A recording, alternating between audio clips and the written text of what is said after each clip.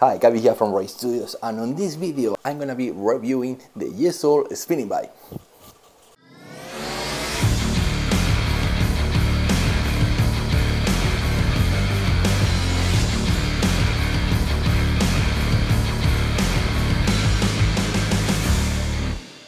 As you can imagine, this came on a pretty large box.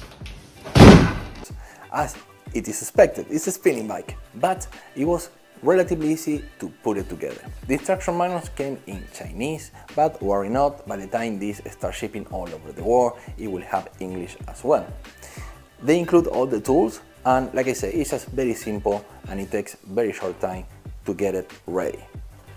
They also included a mat, but I don't think I'm ever gonna use this because I have ceramic floors. I have never ever scratched the floors while using this bike, so I'm good. I guess if you have some good or different kind of floor that might get scratched, you might wanna put that under the bike.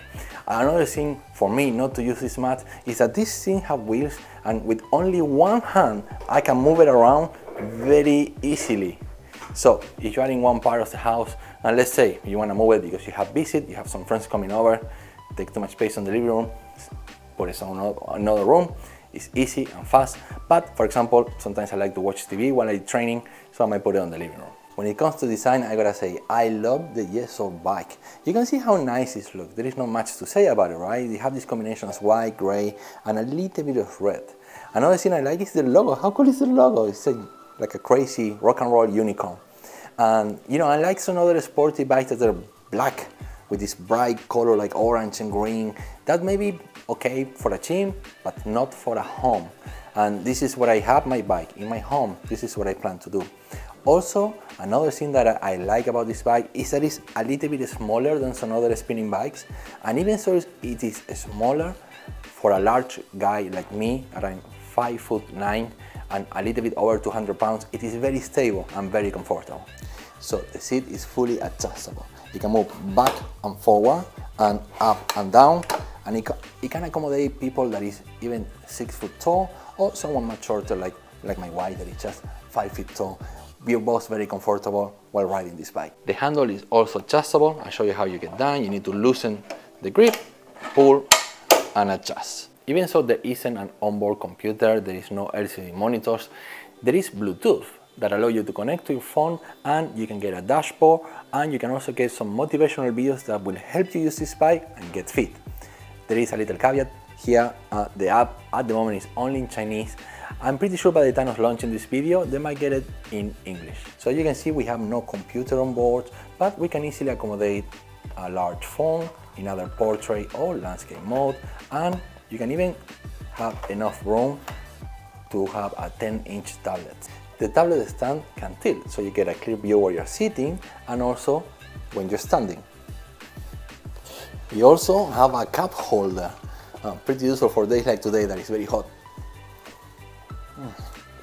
That's it, I run out of water. The way the bike works, we have a flywheel right here at the front. That's where all the action happens. We also have a resistance knob right here. At the moment, I have it set at the lowest resistance, so it's very easy, very comfortable. If you're a beginner like me, this is what you want. This is what I normally do. I get at somewhere around the minimum resistance, watch my favorite TV series here on the tablet, somewhere around 20 minutes. That get me ready for at least for when I don't want to do too much workout. Sometimes I will get the resistance all the way up when I'm feeling like I have more energy, and I step on it. Whew! Now, that's for a much more serious workout.